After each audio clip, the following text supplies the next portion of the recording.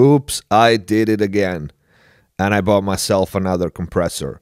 Hello everyone and welcome back to MixbusTV mixing and mastering tutorials on YouTube. I'm your host David, and today we're gonna test my new SSL style 2-bus compressor, the WesAudio DIONE. And yes, I quoted Britney Spears, bite me. Here we go.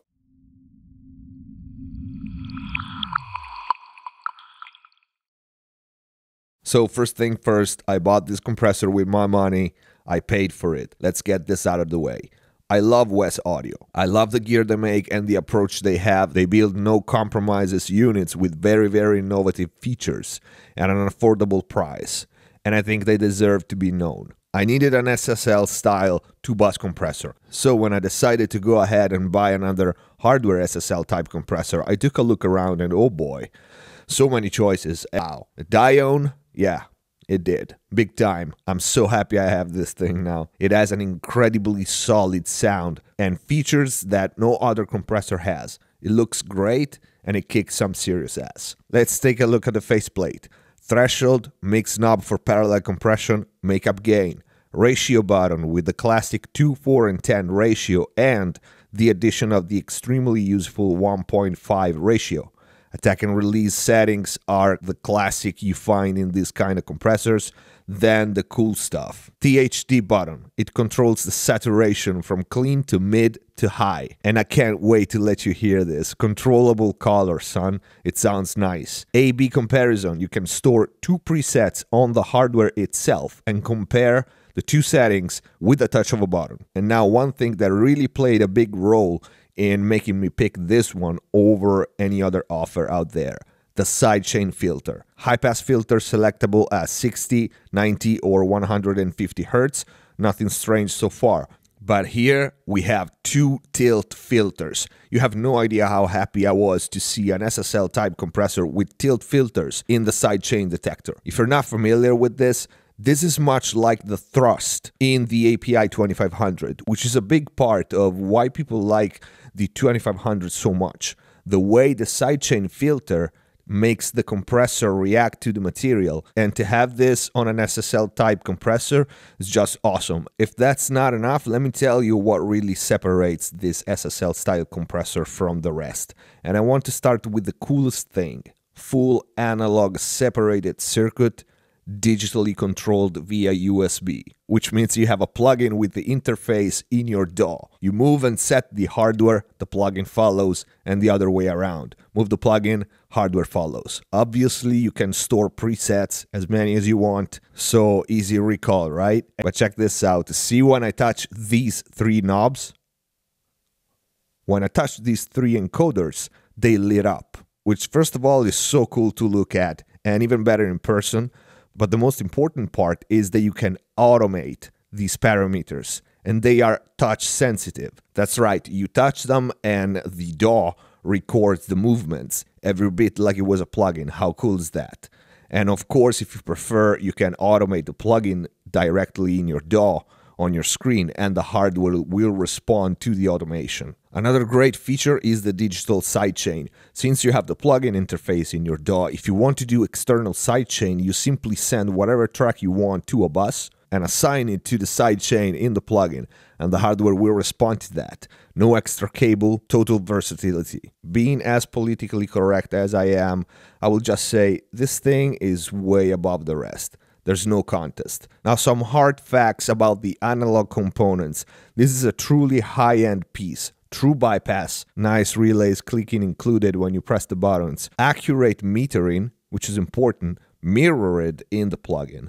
And one thing that not all the SSL type bus compressor have is the dual detection in the sidechain. I will not go into technical details on this, but trust me, it makes a big difference in how an SSL style compressor reacts to the material, and most important, how it sounds. Components wise, this one has 2 2181 VCAs for the detector and 1 for the gain reduction.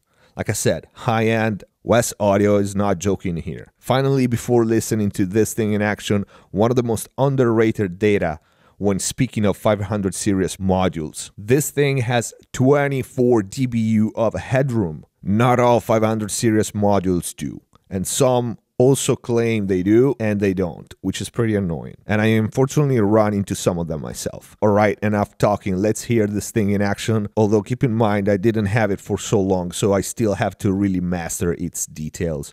But let's hear the thing and I'll see you at the end of the video for some final thoughts.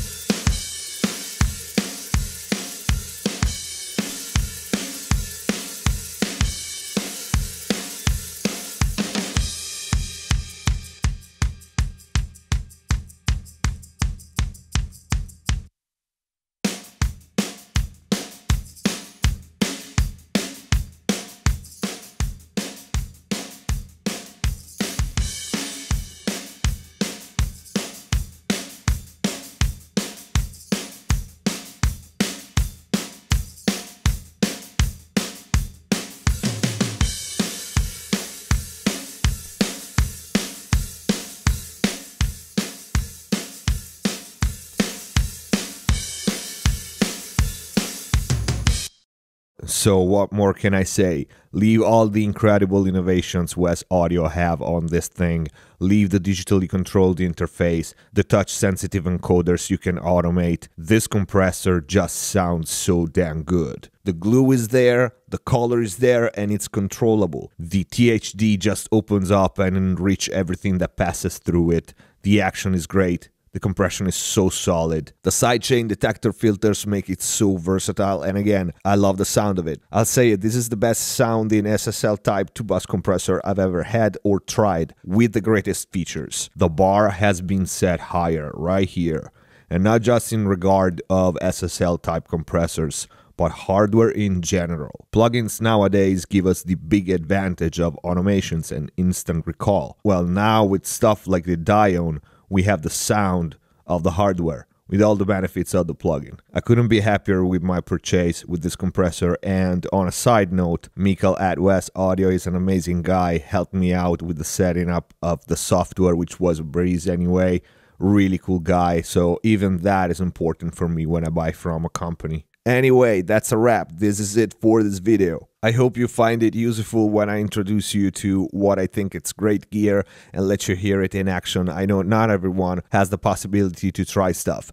I hope you liked the video. If you did, please don't forget to click the like button. Let me know your thoughts in the comment section down below, and if you have a question, drop them in there. Join us on Facebook and Twitter to stay in touch with us and get all the news about the channel, upcoming videos and series, and access to exclusive content. And if our videos are helping you in any way, please share them on blogs, forums, social media. Keep supporting MixbusTV, subscribe if you haven't already, and see you next time.